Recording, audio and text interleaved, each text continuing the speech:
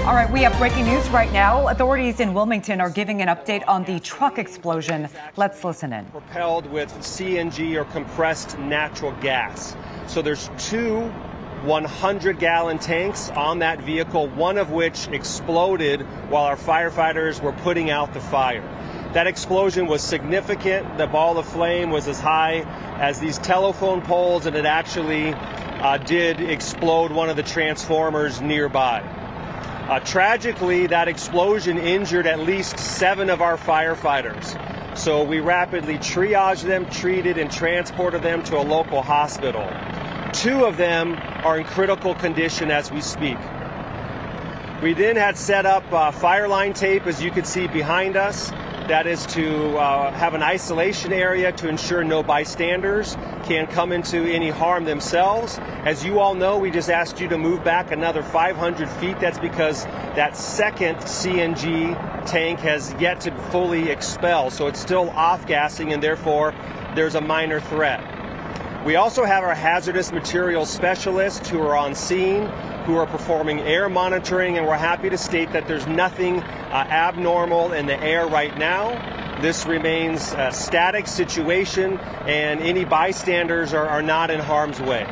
Obviously, our heart and concern remains with our dear firefighters that suffered some significant traumatic injuries, and we are going to have an updated press conference at the hospital, hopefully within the hour. We'll get back to you with that.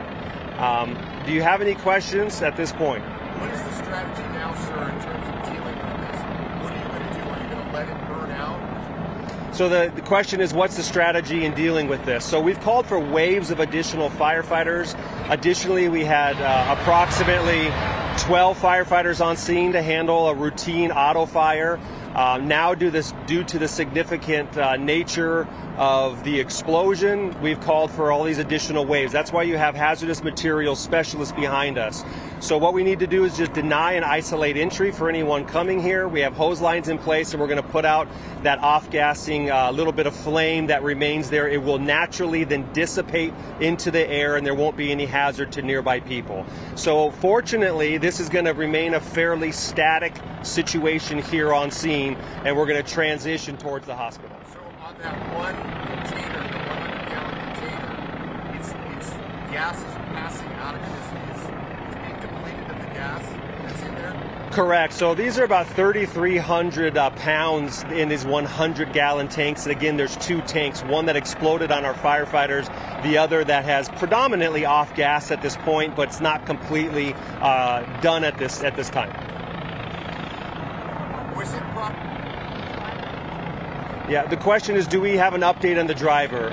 We're trying to determine what that update is. We don't have anything at this point. Also, we don't know for sure if that vehicle was moving at the time of the fire or not.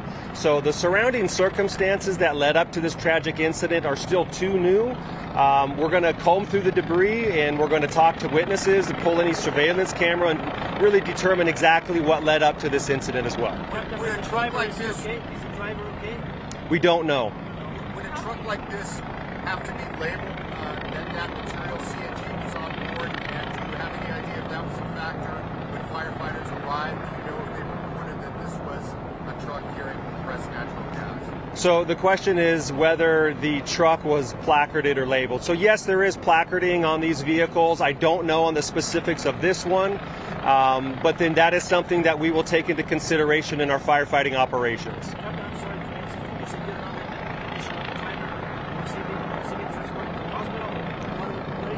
I don't have those specifics for you, but we'll find out by the time we do our full press conference. So we don't have information on the driver at this time.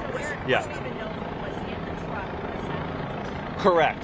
It's unknown at this time. We're going to gather that information. Obviously, we had a small mass casualty incident, tragically, of our own members.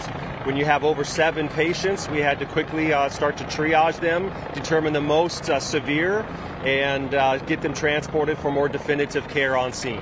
So thank you for your patience. That's all the information we have now. We'll update you in reference to the time for the press conference, which we expect to be hopefully within an hour. Thank you. Yes, in Spanish. CBS News Los Angeles, your local news, streaming wherever, whenever.